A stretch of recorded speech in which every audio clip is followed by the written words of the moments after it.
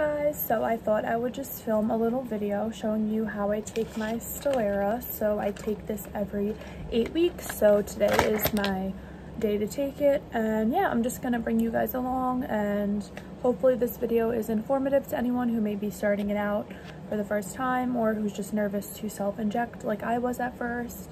So yeah, if you want to see how I take my Stelera, please keep watching. So I want to start out by saying I did clean my hands before I'm going to be touching the medicine.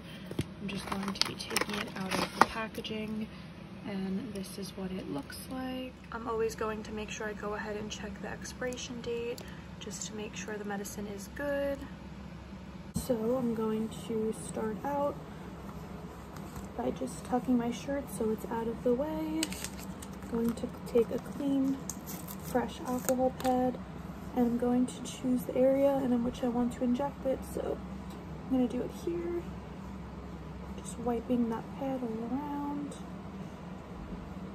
Now I'm doing it above the scar tissue just to make sure that there's no issues when I inject the medicine.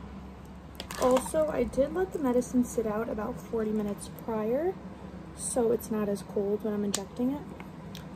So here we have the needle. Actually, it's going to be easier for me to do sitting down, so I'm just going to retry to inject it. So I'm trying to grab that fatty area, as I was just saying. It takes me a few tries because the first initial poke will hurt usually, but once the needle's in, it's pretty painless. So it's just that initial like poke of getting it through the skin. So as you can see, I'm squeezing it, but I'm going to be making sure that needle is all the way through my skin before I'm injecting my medicine. So now that I pushed it hard and I can feel that the needle is all the way through my stomach, I'm going to slowly start pressing down and injecting that medicine. As you can see, I'm going really slow. Now you're going to do this all the way until it retracts, and that's how you know you've injected all the medicine. So we're just going a little bit more, and you will kind of hear like a clicking noise when it retracts. A little bit more. Okay, and now I'm going to gently pull out the needle, and I am done. So I just right away go and put the needle cover back on, and then I'm going to go upstairs and throw it into my sharps container, and I'm going to just wipe that area.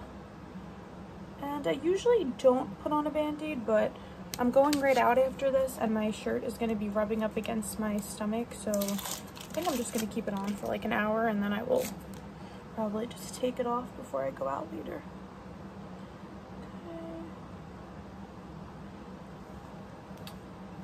Okay, and that is it. So that is basically all I do to inject my Stelera. I order it every 8 weeks, so it's a pretty good amount of time in between taking it.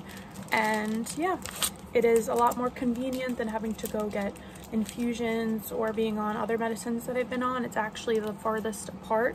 Like my Humira was every 2 weeks, this is every 8 weeks, so it's been working great for me. And yeah, after this, I will just dispose of this in my sharps container, and that's basically it. So I hope this video was informative and helped you guys in any way, and I'll see you in my next video.